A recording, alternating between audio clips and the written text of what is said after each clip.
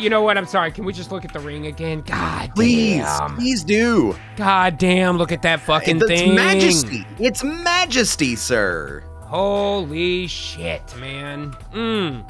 It makes me want one. You know what I mean? Yeah. It makes me feel like I want to get one. But, you know, there's lots of things that I want out there. It doesn't necessarily mean I'll get them. Like this right here. Look at this.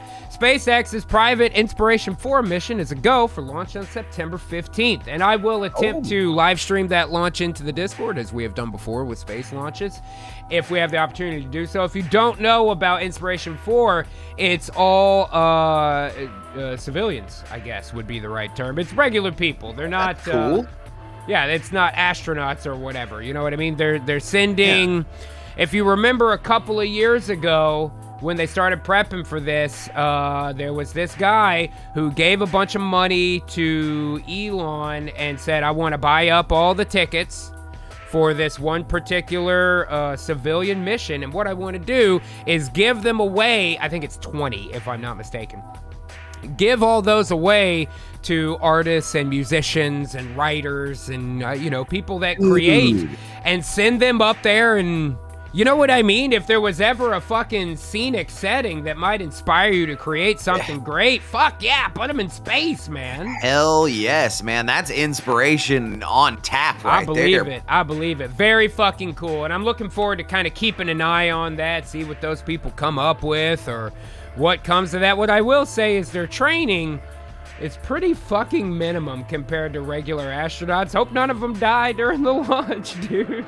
You know what I mean? Yeah. Oh, God. I mean, that's always kind of hope that, right? Well, yeah, that's true. I'm just saying. You're hoping that's the case, right? Well, I mean, I'm just saying, I hope that they're ready for something like that. Not everybody's ready for something like that, man. Not everybody could have some kind of mentally fucking focused powers they could use to make sure that the spice must flow, bro. But sometimes you figure it out anyway. Dune is the jaw-dropping sci-fi epic you've been waiting for. Yeah, I've already seen it. Right, the first time, yeah. We're not waiting for it anymore. It already happened. Yeah, I mean, I'm not waiting for Dune. I mean, am I wrong, dude? Yeah, you're not wrong. You're not wrong. You're just an asshole. I'm just saying, man. By the way, I just took a quick look over at the Metro. My man Stone Monkey posting up with his fucking Golf Gear swag out there, whatever he's doing today. Appreciate you, Monkey. Glad to see you out there, buddy. And of course, you can get killer stuff for yourself like that too from golf-gear.com. And Duel's just on top of it with the chat on it as well. Beautiful.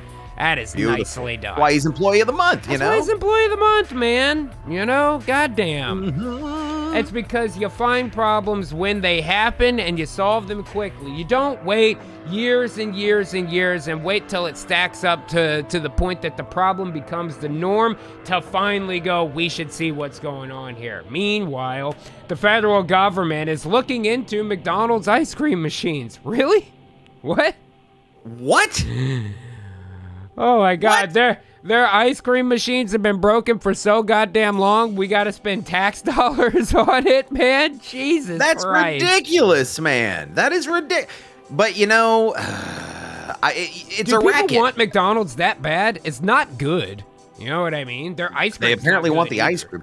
Yeah, man, but I mean, even if they fucking found some shit and locked some people up and made it to where, okay, now the ice cream machines should work, the employees are still not going to want to clean them, and when they don't clean them is when they claim that they're broken. Well, that's 100% accurate. I think that they're going to waste our tax dollars to find out that after 10 o'clock, when the employees have done their cleaning for the night, they don't want to fucking make your one shitty shake in order to have to re-clean that whole machine, which is a pain in the ass. What they're going to find out is they're not broken. You know what I mean? Yup. They never were. You know what? I'm going to take a turn on this. Fuck that. It's about time that the federal government put my tax dollars to a use I care about, because I'll be damned if people that wait in line in the middle of the night to get the worst goddamn petroleum byproduct milkshake they could possibly drink have to answer to employees who won't make it for them. Thank God. You're damn that big right. federal government is finally doing something that matters, man. When I want my McSlurry, I want it now, and I want it fresh. I want it from a clean, unbroken machine, and damn it, it's the government's job to make sure those places provide such a service. Shouldn't the government control private industry? That'll make everything run smoother, what else are right? they doing? Look how efficient the federal government is with everything else. Okay, I can't keep that joke up. It's too stupid. It hurts. It hurts on the inside.